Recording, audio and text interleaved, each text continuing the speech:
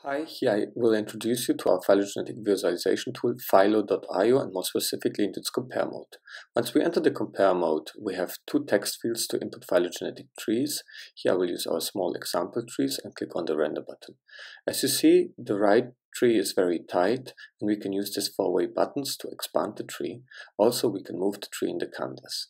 The biological differences between the two trees are displayed in different shades of blue, as you see here in the scale, where more similar topologies are dark blue, shown here and here, and more different in lighter blue.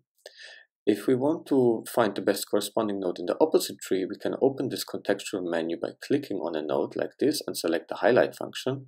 Now the node is automatically highlighted and centered on the right tree. This also makes it obvious that both trees are rooted differently.